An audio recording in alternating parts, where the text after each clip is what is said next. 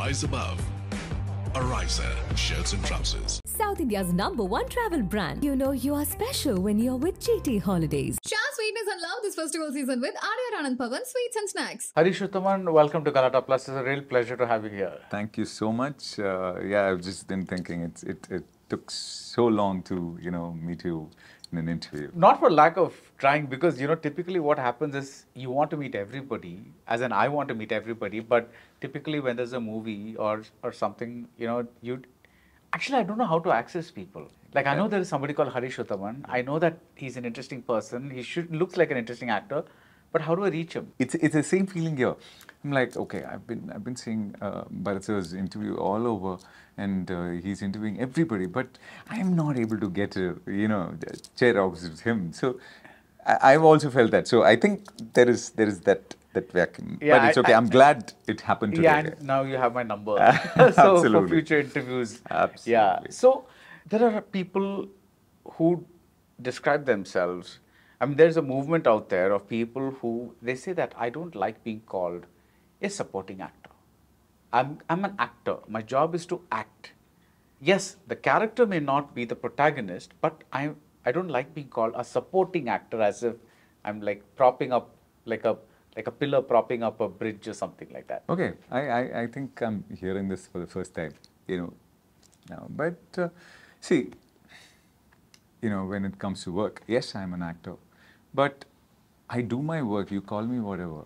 You call me supporting actor, you call me character actor, whatever the term is. But I always say, the work in a movie speaks for itself, or right. Speaks for me, That's all, After that, what people who see the film and what I've done in a film, and if they feel, if they could connect, and if it is good, then they connect with me, right. And I don't think it doesn't matter to me. Doesn't matter what you're called, right? Yeah, you call me supporting actor, character actor, whatever, right. Villain, negative character, cop, cop, antagonist. You call me whatever. Yeah. But you're chiefly, for a while, villain or cop. That keeps coming to you. Yeah. I think partly that's because of the way you are, right? Yeah. It's like you seem tall, strong, all that. Yeah. So I started in 2010, and 2010 was my first film. It's a very arty film. I can't say the name. Yeah, it's called Ta. Yeah. Okay. And no, I know that. Okay. Right. Okay. Yeah. My friends do make fun of me. Okay. Hey, is it Verunta? Or is it that? Yeah. Ta. So after that film, for 3 years, I was literally at home. Nothing worked out, and in those 3 years, I was craving for work so much. I was so desperate to work, and after 3 years, I got a call from Duet Movies, Prakash Radha's office for Gowtham, which Radhamohan was directing, and I just grabbed it. And since then, after that, Pandiya happened, and after Pandiya, there is no looking back. I was running like one mad dog because I just wanted to work, with Tamil, Telugu, not much of Malayalam, but Tamil and Telugu. I was running like a mad dog. This happened, went on for like 5 years, and suddenly in 2017 and 2018, one day, somebody spoke to me, and it just hit me, and I felt, okay, that's it. I'm in a box right now, like doing cop roles, negative roles. Only these are coming to me, and the costumes are changing, but the characters are the same. And suddenly, one day, when they spoke to me, that's when I realized. And then I said, no, I don't want to be here. I just don't want to be in uniform and, doing these loud characters. So 2018, I didn't take up anything, any movie. Maybe Tamil or Telugu. I didn't take up anything. 2018 onwards, slowly, I took up Sudal. Then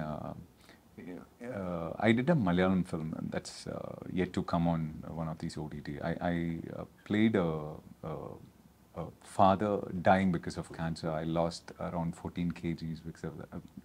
I wanted to break that You're also in Manoradangal. Yes. Yeah. Manoradan. Exactly. So that happened after that 2018. Yeah. So slowly things started changing. Suril happened after 2018. So Suril, it gave me a, another space.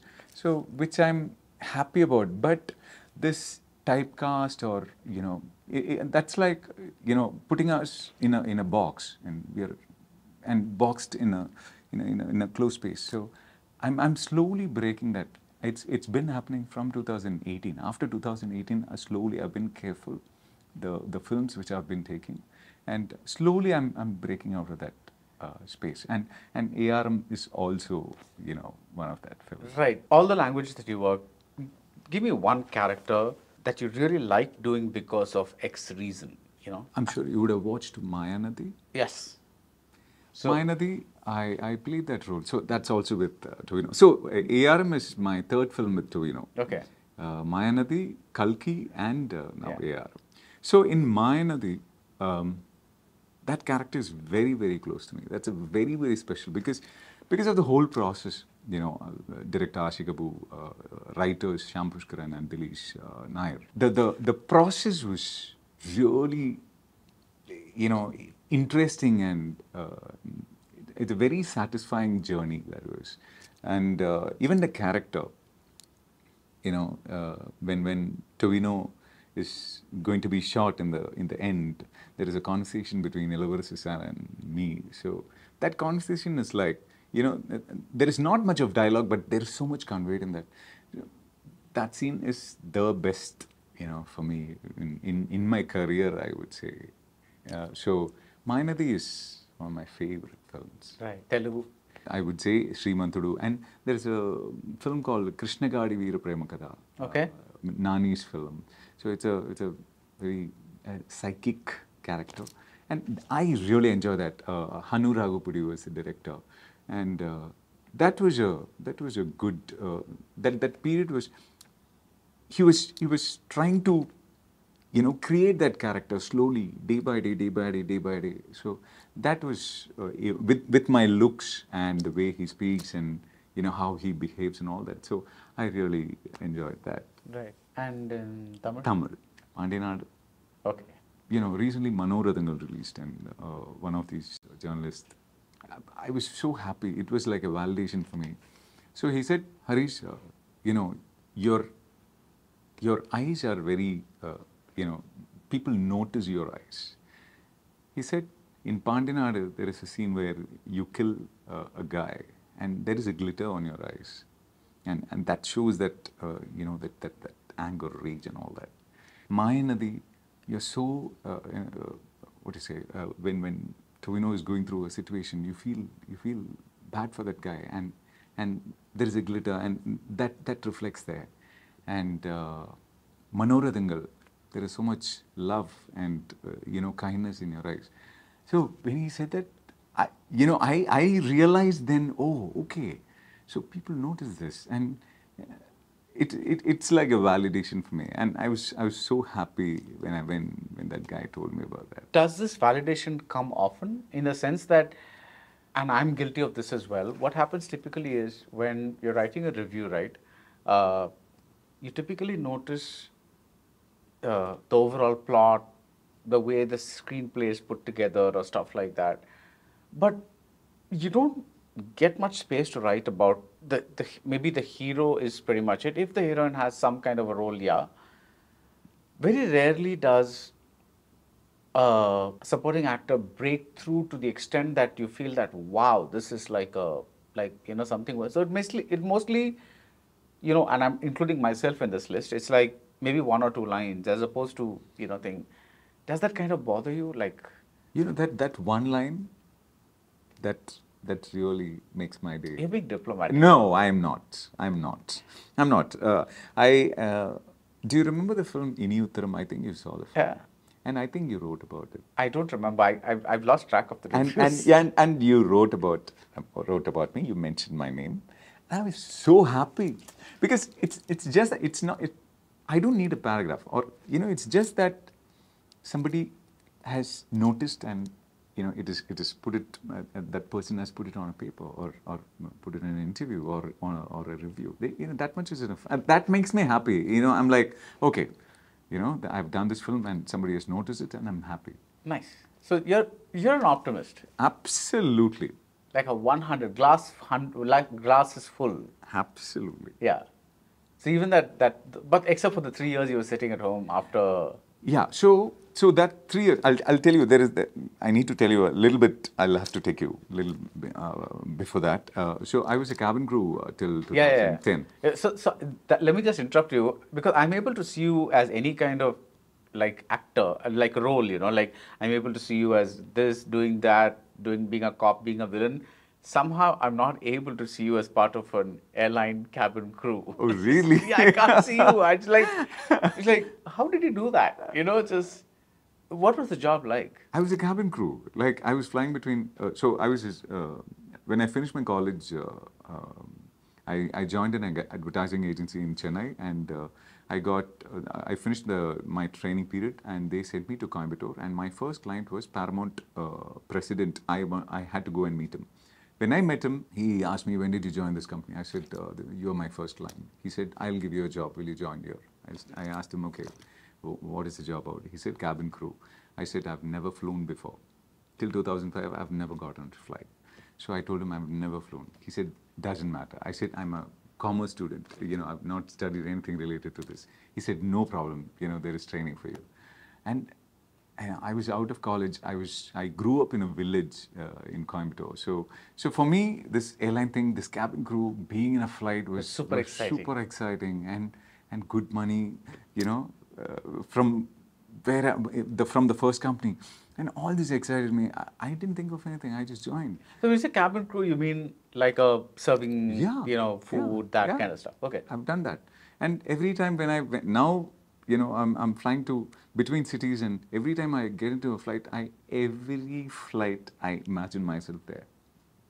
Every flight.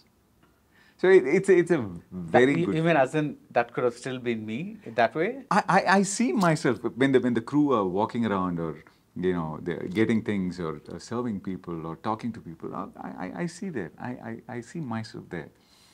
Or maybe I'm thinking about those days. So it's a very good feeling. So cabin crew, and then from Paramount I got on to British Airways. I was with British Airways, and then and one fine day I met my first movie director.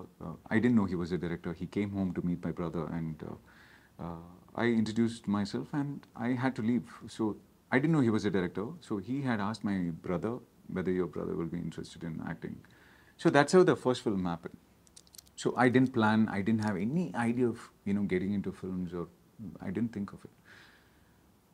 So when my family told me, see, not everybody gets an opportunity. So you're getting a call, you're getting an opportunity. Why don't you explore? We are all working. I have 3 elder brothers and a sister. So they're all working. They said, we are all working. You're getting an opportunity in the film industry. Why don't you give it a try? If it doesn't happen, then we are all there for you. So this is the reverse of what usually happens. Usually somebody has to convince their family to, the family is like damn upset about, do a regular job, why are you getting into films? Yeah. This is the exact opposite of that. Absolutely. So when the direction team, when the director told me that, you have to resign, you can't work there. First I told them, okay, I'll take 3 months off and I'll work in the film and I'll get back to work. He said, no. You'll have to grow your nails and grow your hair, and you have to get dark and all that. So I said, no, I'm not resigning. But my family, they convinced me. They said, no, give it a try.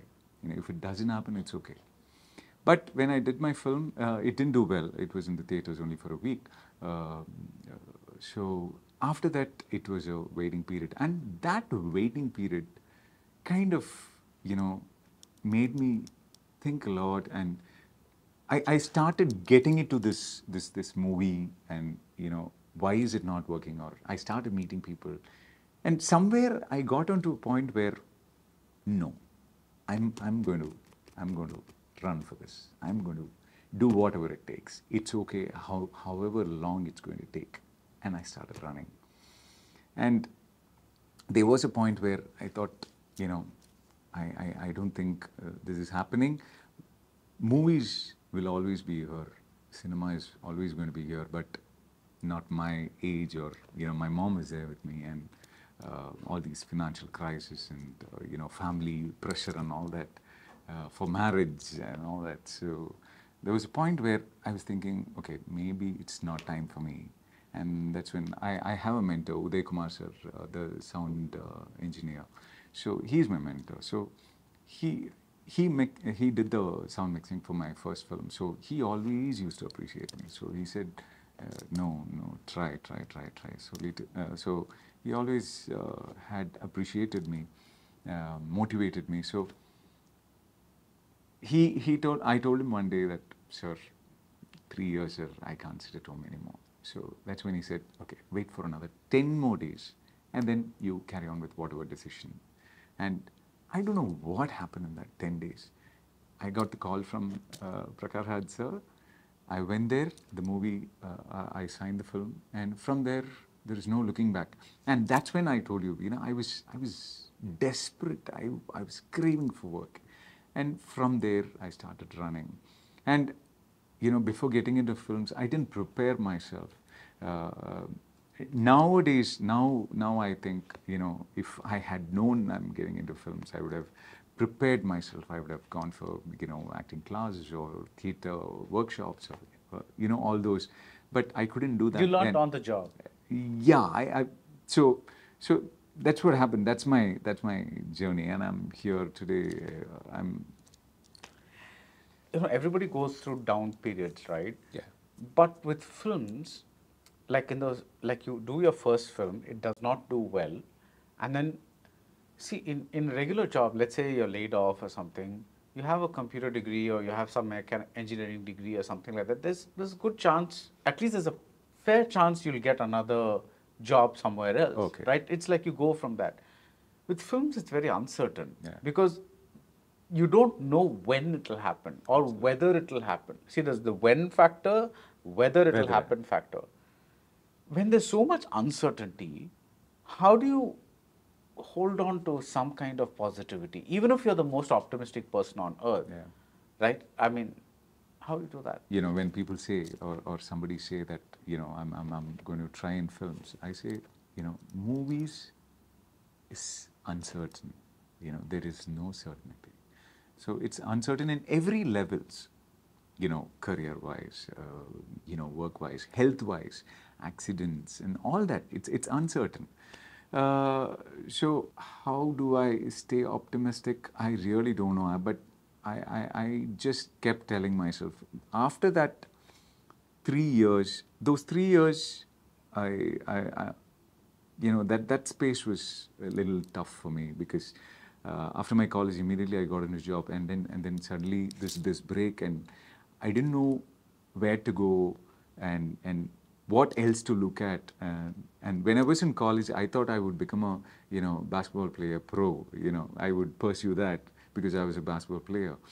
But when I was in second year college, I understood, okay, no, this is not going to be my career. So, after my first film, that was like I didn't know. I was lost. I didn't know what to do. After that, I don't know. That those 3 years taught me a lot, and I changed as a person also, I guess. And I've become calmer. I've become optimistic. I don't know how. I didn't do anything for it. I didn't work. Do some workout or any kind of thing. But I think that 3 years changed me as a person for good, I guess. I ask this question a lot in the interviews that I do, but it's mainly because I think it's sometimes inspirational to know how a person faces an uncertain future. As opposed to, I have a degree, okay, right now I'm not getting a job, but I know that at some point I'll manage something. This field, like you said, is so uncertain. Yeah. So it always amazes me that people come and say, I want to be an actor, I want to be a director, I want to be this, I want to be that. The technical fields are relatively easier. Yeah. You join somebody as an, assistant cameraman, I'm not saying that's easy. I'm saying it's easier. Yeah, But in front of the camera or director or whatever it is, that's much more difficult because there's like 5,000 people, waiting to True. be the next Harish Uthaman. True, true, So, very true. like. Yeah, as I say, I think I'm thinking positively. It's going to be good. If something doesn't happen, no, something else is going to happen. That's how I look at it. Right, right.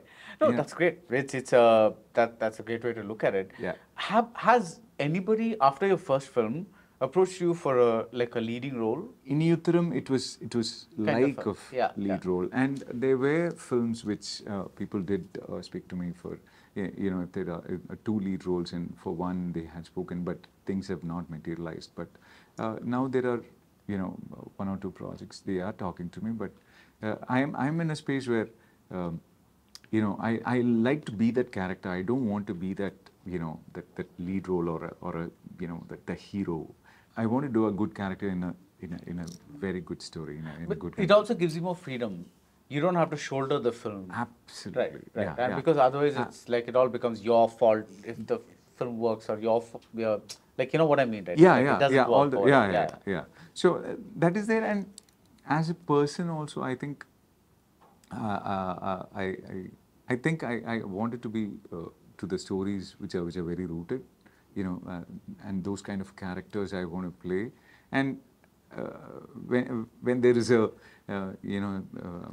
action or a opening scene for a character, that's like, I can't imagine myself there. You understand what I mean? So We first see your feet, and then we then go slowly go up, and then we see your shoulders, and then the back of your head, and then the just face. hair flying. Yeah. So when I remember in 2014 after Pandiya, when the director came and told me, I said, yeah, I was sincere. எனக்கு அது யோசிக்க கூட முடியல அப்படின்னா. You said you couldn't think of the role. I can't even. A lead role. Yeah. You didn't want to try it. Yeah, no. I didn't want to.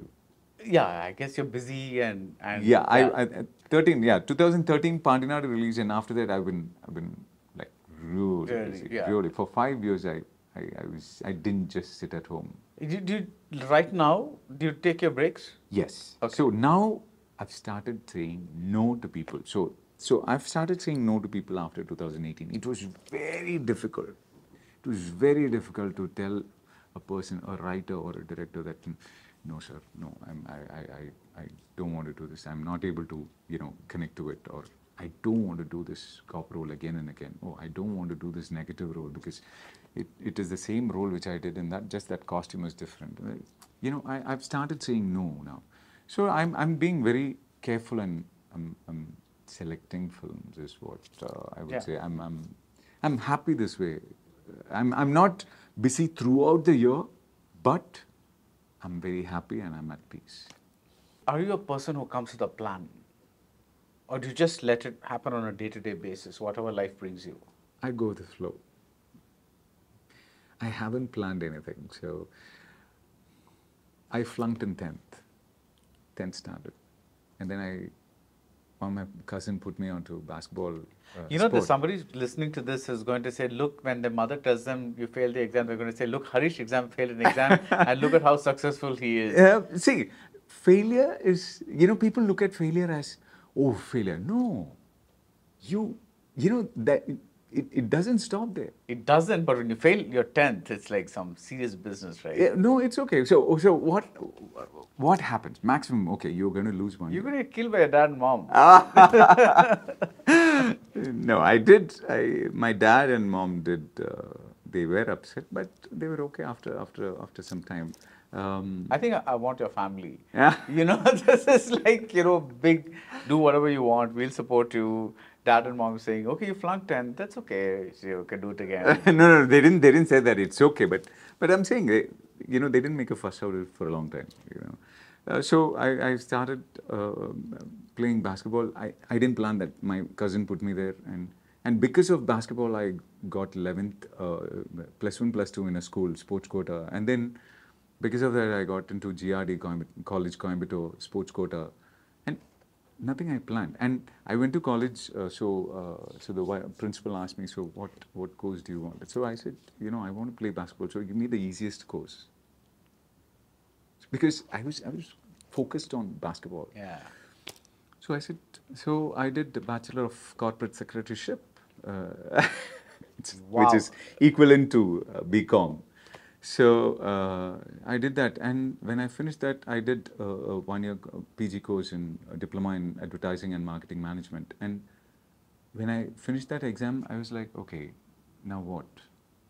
And then the interview came, and I got through that interview, and then Paramount happened, and then British Airways happened, and then movies, and then, nothing I've planned. It's a funny thing. When people say, okay, I'm planning it in this way, I won't be able to relate to that. I think there are things, things just, it just happens, is what you're just throwing away an entire section of the self-help book industry, which says things like, how to become this in X days, or how to become that in that days, and all those goal-oriented books. You're like basically tossing everything out and saying none of that works. Just live for the day. No. I said it. That's the way it works. I'm here.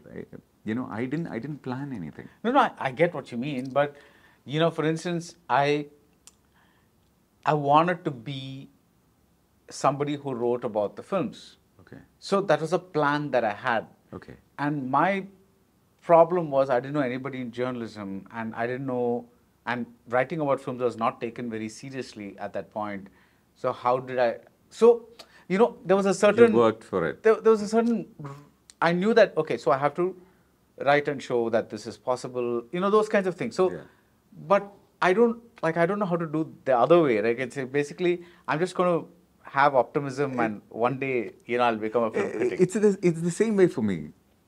For me, this worked. I'm not saying, it has to be the same for others. Right. But for me, this is how things worked. And I'm not able to think the other way. But that's what's good. It's like, we're having a debate about something that cannot be resolved. Absolutely. Yeah. There's no actual solution to this. Yeah. So tell me, what are the things apart from ARM? What do I look forward to? In Malayalam, I've just finished Kathanar, a film by Rojan Thomas, Jay Surya, and Anushka Shetty, and Prabhitava Master.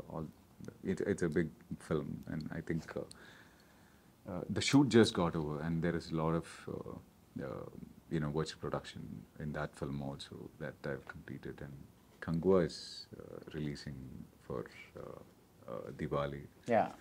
And what do you play in that? I come in that the period portion, the tribal. So in that that must have been interesting. Yeah. At least costume-wise and all that. So I'm completely a forest person. Okay. So when director Shivasa called me, when he told me about it, I was super excited because it's a tribal character.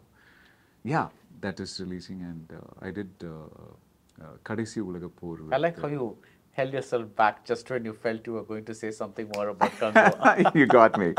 Okay. No, that's fine. That's so, and I've done a film with Kani sir in Telugu, Kani sir and Dhanraj.